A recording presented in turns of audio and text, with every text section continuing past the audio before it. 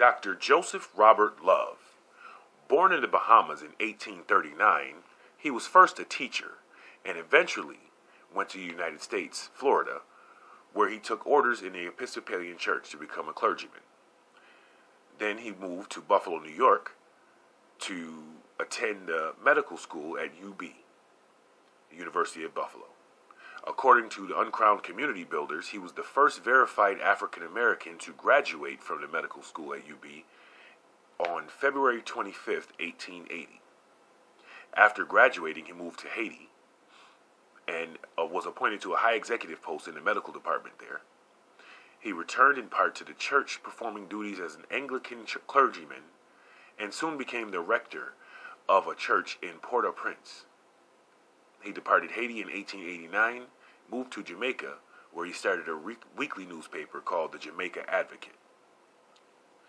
That newspaper, the Jamaica Advocate, would go on to inspire Marcus Garvey at an early age. Later in life, Garvey would recall, "Much of my early education in race consciousness is from Dr. Love.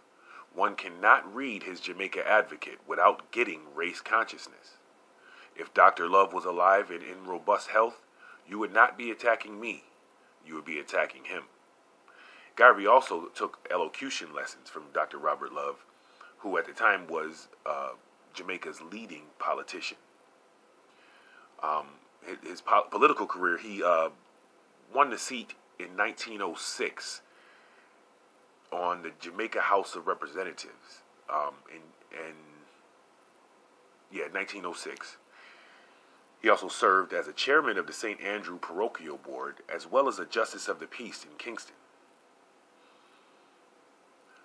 He also published two books, Romanism is Not Christianity, and St. Peter's True Position in the Church, Clearly Traced in the Bible. In 1906, Love's health began to deteriorate, and by 1910, he had been forced to end his political career. He died on the 21st of November, 1914, and was buried in the parish yard at Halfway Tree near Kingston.